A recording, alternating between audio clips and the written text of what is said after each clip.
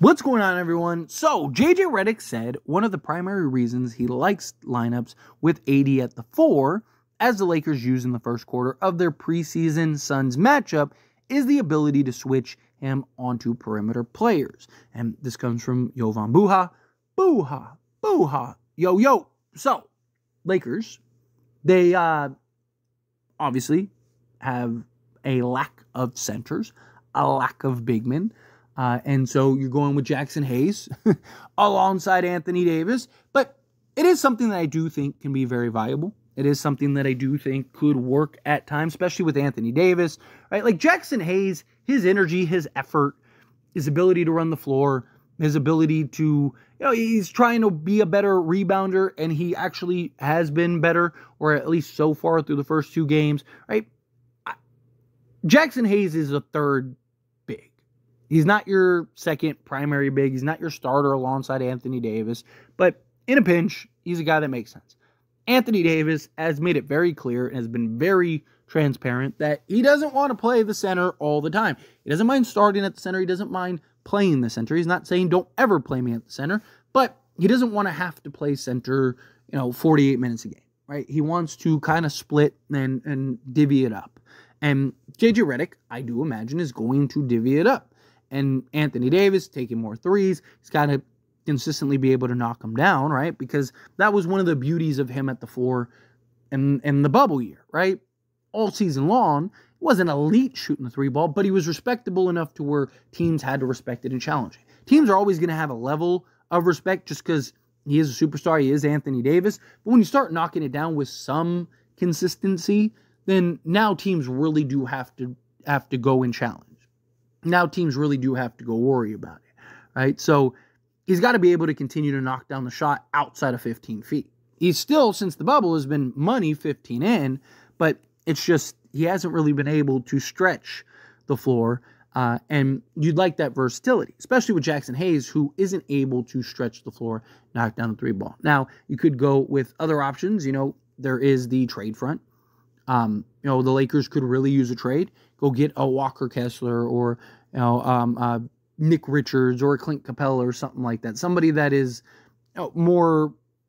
makes more sense as the backup center behind Anthony Davis and would maybe make more sense slotted alongside AD. Now AD can pair with whoever that center is, whoever that guy is that you bring on.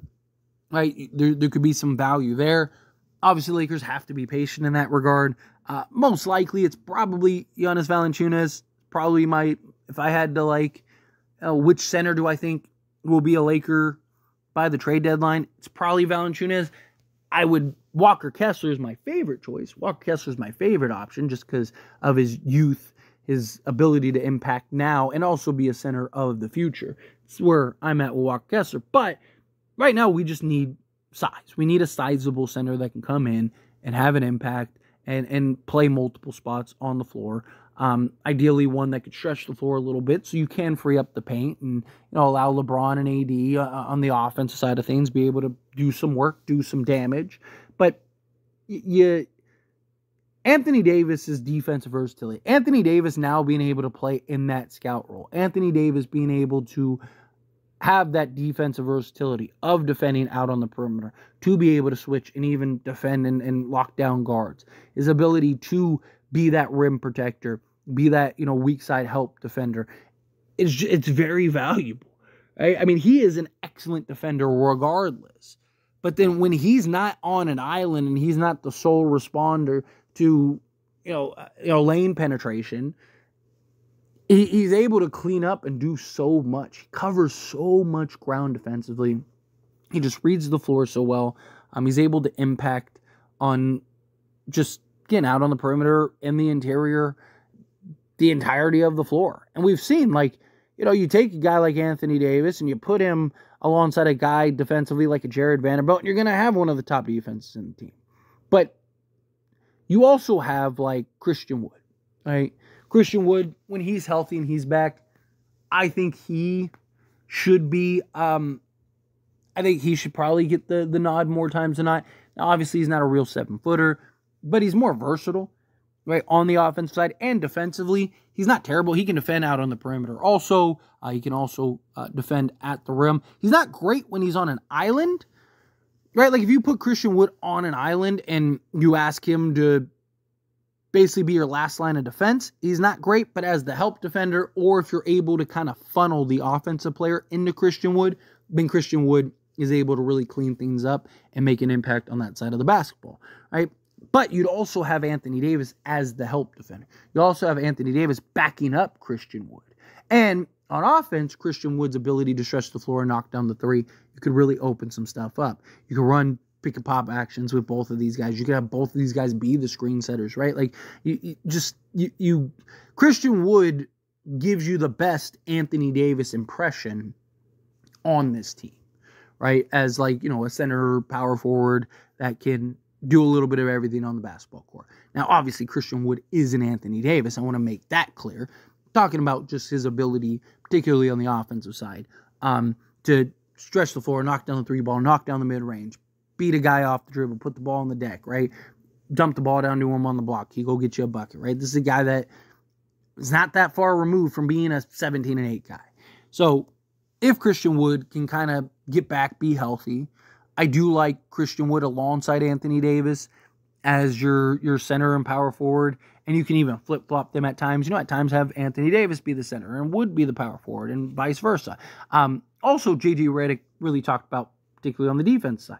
So, like, on defense, you could have Wood play center, and then on offense, have AD play center, right? And Wood can play power forward. So you could even do the flip-flop in that regard.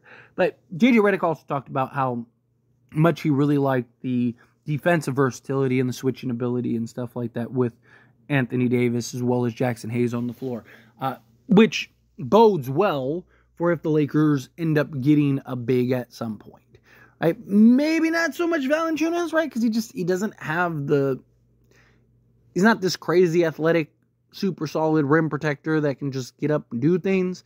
But he is a guy that has a lot of ability to stretch the floor a little bit, make plays is a big thing, especially with the Lakers and the offense that they're running. And they do run a lot of stuff right in the middle of the floor, which having a guy like Valanciunas that can kind of be that playmaker and kind of get you into your actions and sets, I think could go a long way. There's a lot of value in Valanciunas on this Lakers team, especially with what the offense is that JJ Redick has implemented with this team. But offensively, how does that look? How does that work? That's why I would prefer somebody that can block shots and protect the rim, somebody that you can rely on and count on in that regard. To where Anthony Davis, yes, he can be the help defender, but he doesn't have to help every possession, right? Like if you're constantly having to clean up on the inside, on the interior, then can't really defend out on the perimeter, right? Like, you'd like for Anthony Davis to be able to kind of maintain that balance and have that balance and that defensive versatility, but you also got to have other guys that are able to hold their own and handle their mess on both sides of the basketball. But, I like the idea of Anthony Davis at the center position. I just don't really like our options at the center position right now. Right? Again, Jackson Hayes, I like Jackson Hayes. I like what he provides. I like what he brings. You never question his work ethic. You never question, his hustle out there on the basketball court. He'll do the dirty work. He'll play hard. He does a little bit of everything out there. And look, Jackson Hayes has his moments in his times where he looks great. You look at the Celtics game last year without Anthony Davis and LeBron. He was a huge, huge factor in why we were able to beat them that game, right? Jackson Hayes is a guy that, again, I like, just not as your primary center, not as your main big man, even alongside Anthony Davis.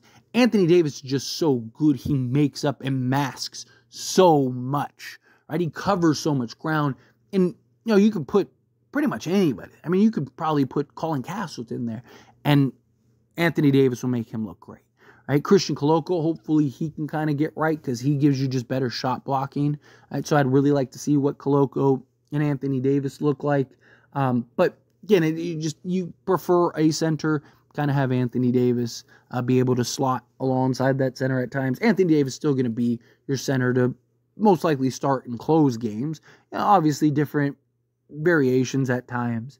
You know, if you're playing a team that is closing with 2 bigs or whatever, like, you know, you say the Knicks and they have Cat and Mitchell Robinson on the court, then yeah, you want to, you know, have Anthony Davis and another big man kind of offset that, balance that. But we'll see how it all plays out. But anyway, as always, this is a discussion, and I pass a question on you. Let me know your thoughts and opinions down in the comments below. What do you think? How do you feel? What are your thoughts? How do you feel about Anthony Davis playing more 4?